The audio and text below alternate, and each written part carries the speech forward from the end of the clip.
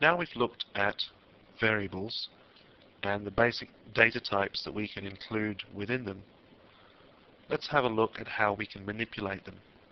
An important element within the Perl language for manipulating variables is the operator. And in this movie we're going to look at different kinds of operators and the way they work.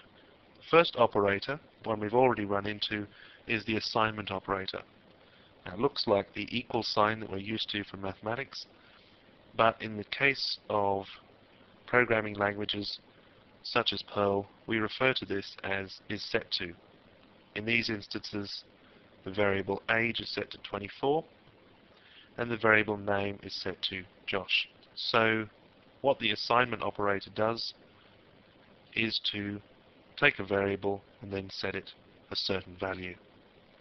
We also have access to all the standard numeric operators we'd expect: addition, subtraction, multiplication, and division. These may look a little different from what you're used to from mathematics.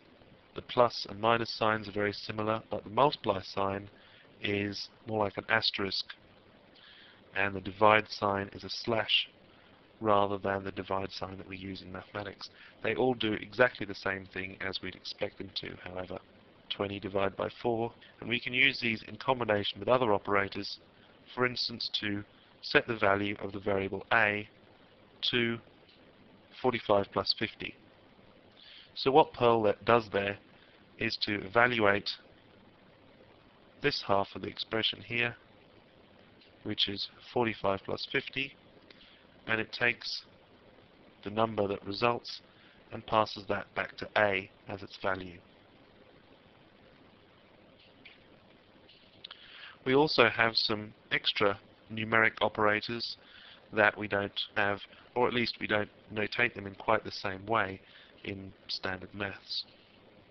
Exponentation, raising a number to a power, is represented by 2 asterisks. And we also have modulus.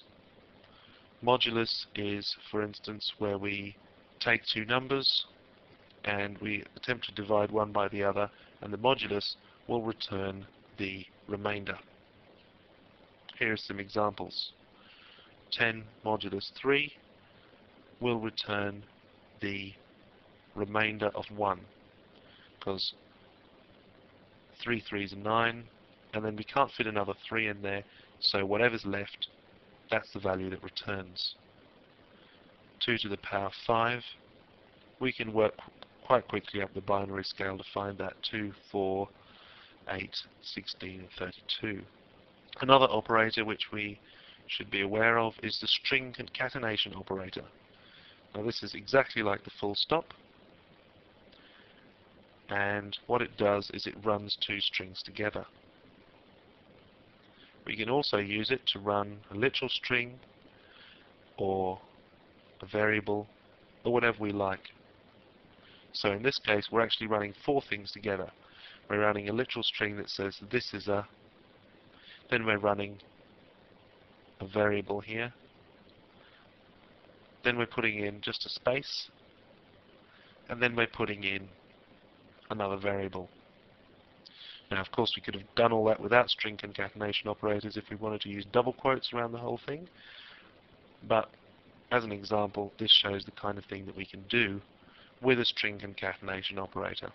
The string repetition operator is kind of similar, but what it does is that instead of adding 2 strings together, it repeats a single string the number of times we specify to the right of the string repetition operator.